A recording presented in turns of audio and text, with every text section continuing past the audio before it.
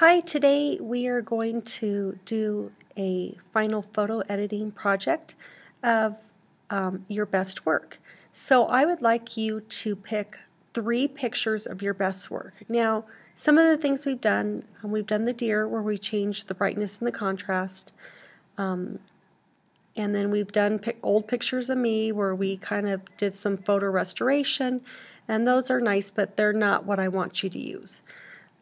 We also did the cat, but everybody had the same, basically had the same project, so I don't want that either. But what I would like is some of the other things you've done, like you've done your own dollar bill, you've done some other pictures, and I would like you to pick some of the other pictures that you have. So what we're going to do is we're going to go into Pixlr, and we're going to create a new image. And why don't we just call this Collage? Now I'm going to bring in 3 pictures that I've saved from another student's work. So File, Open Image. And mine went to my desktop. Yours probably might have gone to your downloads, depending on how you have saved them.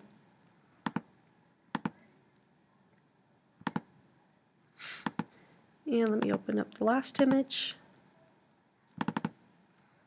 Okay, so you have your 3 images so far. So I'm going to come in here and use the marquee tool, select it, and then use the move tool and bring that over. You want to fit 3 pictures and your name on there, so we'll need to resize that. So I'll go Edit, Free Transform,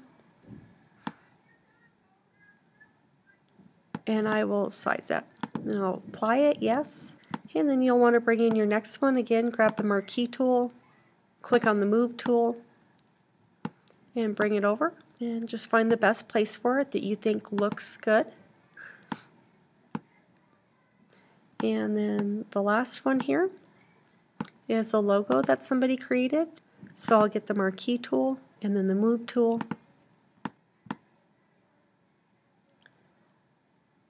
And then over here, notice that you have different layers. So you have to make sure you're in this right layer. So right now I am working with the dollar bill, and I think I will make that bigger. So I'll say Edit, Free Transform, and make it bigger, and hit Return. And then I'll go back to this one here, which is on layer 3, and I'll say Edit, Free Transform, and hit Return. Notice how it comes over on this one, so let's see if we can move these layers.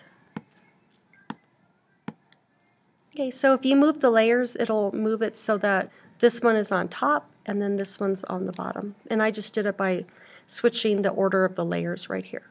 All right, so we have this right here. We need to try to make the image or the final product, we need to make it a smaller storage size.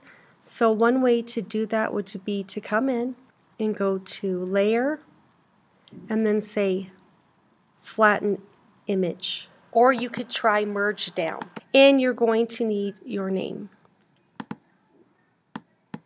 You can make any changes to your name that you like. You can change the color. You can change the font. So just make it how you would like it. And then you'll select OK and OK.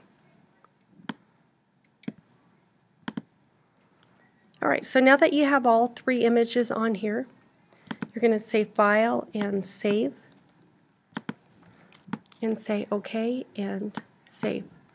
Now these are going to be printed on photo paper, and so you need to ask me to make sure that I have photo paper in the printer. And to open it now, you have to go to the Finder, and it probably went in your downloads. Actually mine went on my desktop, and then click on it, and it's going to open in a program that is actually on your computer called Preview.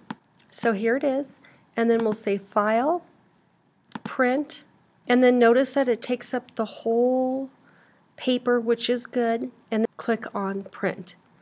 Now listen, it's going to take a while to print these pages. It will take a while to print, so you're just going to have to be patient, and then at the end what I would like you to do is we're going to mount this on black paper so that we can put it out in the hallways. So I hope you enjoy this project. And also at the very end too, why don't you go ahead and put this in your Weebly website as a final project for your photo editing site. Thanks.